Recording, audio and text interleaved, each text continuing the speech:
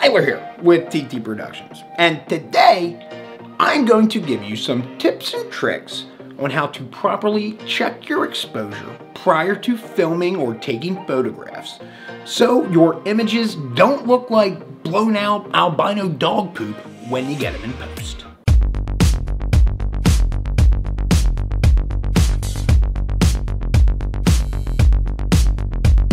The reasoning for this video is I posted a Sony a6400 48-hour 10,000 subscriber challenge yesterday. I think I pulled like 7 subs in the last 16 hours. One of the reasons why might be because I completely screwed up my lighting.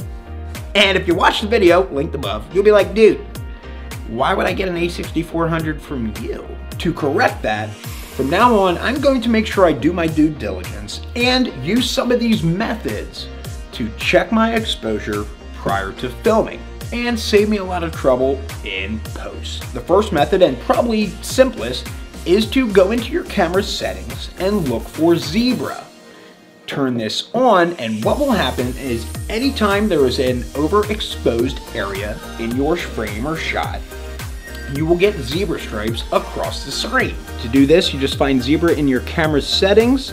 You're going to select it, and me personally, I like to set it at 100.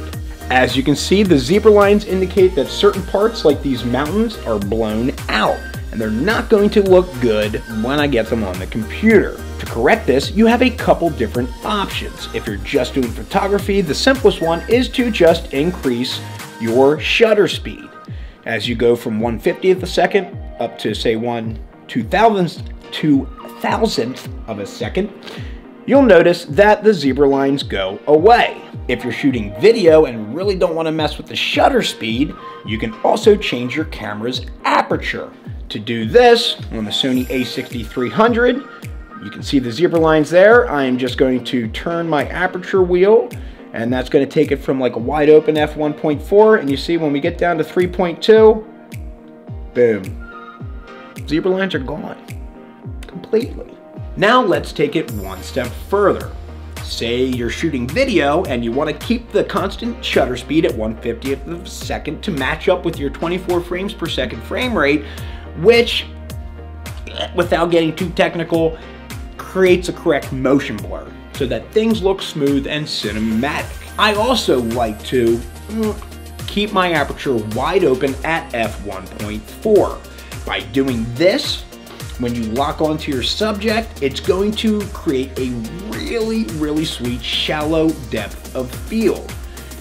That gives you that really nice bokeh effect where everything is blurred out in the background and just really increases production value and makes it look cinematic. In this scenario, with the constant shutter speed and constant aperture, to get rid of your zebra lines, you are going to lower your ISO. Without getting too technical, your ISO number is essentially correlated to how sensitive your sensor in your camera is going to be to light.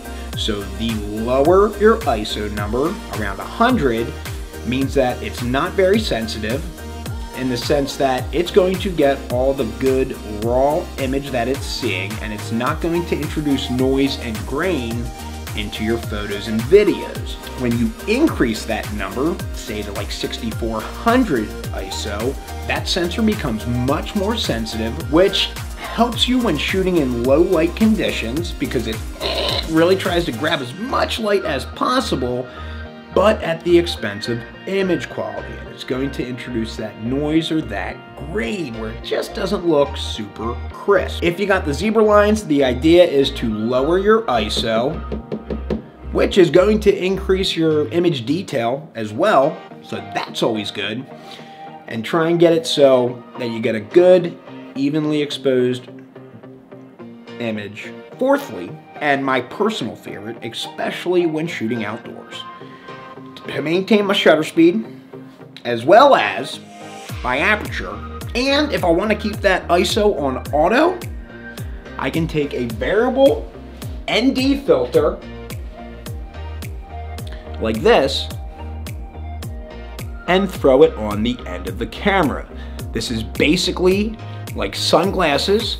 And you can spin the outside ring, and as you spin it, you can see it gets darker and lighter. So you slap this thing on and you just tweak that until your zebra lines are gone, and you got a properly exposed shot. The second method, and also relatively quick and easy, is to pull up your camera's histogram. What you're looking for here is a nice balanced shot here on your histogram.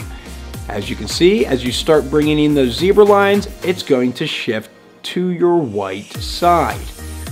Again, that's not good. So to correct it, you just use the methods that I said earlier. Histogram, zebra lines, A6300, shooting on an A6500, got an A6400 coming tomorrow, and been sitting on pins and needles waiting for Sony to announce the Sony A7000, which is supposed to be redonkulous. Do yourself a favor. Click on the link above or in the description or somewhere, type in A6400 giveaway, you'll find it. I'm gonna call it about 28 hours left to go from 125 subscribers to 10,000. Crazier things have happened. And my heart won't be broken if you guys can't pull it off, because guess what? Then I get to keep the camera. It's rainbows and butterflies all day, baby. I win. Until next time, keep on keeping on.